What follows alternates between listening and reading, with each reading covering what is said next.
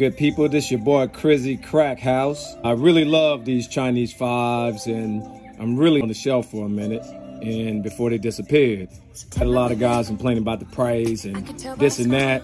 Well, I'm gonna get into this shoe, man. I'm really into it. Oh, you get a cut in it, you rip away this motherfucker knife on it and trim this and thing right there. You have to play along that lining. Once you go deep, you just barely gotta put it does come off like that, but you're not pulling it off. That's satisfied. That's the best $215 I ever spent. She did a very good job. That's basically where I watched the job on basically what she was doing.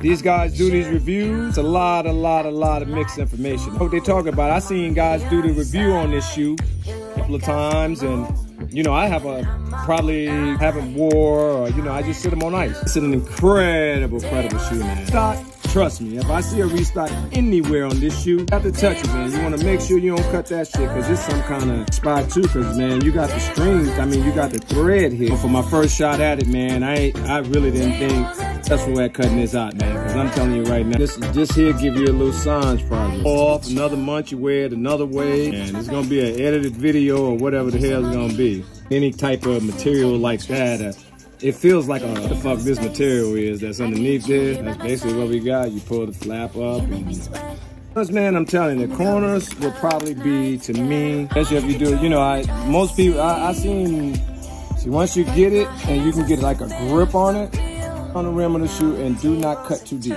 It should go easy once you start pulling it, man. I should have cut out, or, you know, really what I'm gonna do with it. At least the toe. If I don't do no more of the shoe, I'm gonna at least do the toe. When you're fucking around in here, man, you don't wanna cut down until your rubber. How this works with the stitching, or do you go around it, or this toe might be a little something new, different I'm trying right here, but I don't know. That's gonna be a challenge unless I can get a good cut from somewhere. See what I can do. If I get it off, I get it off. Here, I might have some here. People, let me get me some more of my fries. Hit the like button, and we good.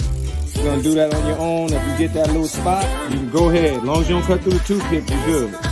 Like some bullshit fabric, man, but this fabric is freaking hard to make that cut, man. You're good, because a slice there, but that's not a slice. That's the color of the shoe. That's the kind of net this is, or whatever the fuck it is. Hey, we're gonna try and get this on the run, man. If that worked for me, tell you what, man. If anybody tell you this easy, toothpick in it makes life a lot better. Don't get started, because you have no probability unless you fucking slip. Hey, man, we just thought of a new idea. I could have got the whole damn side pick up.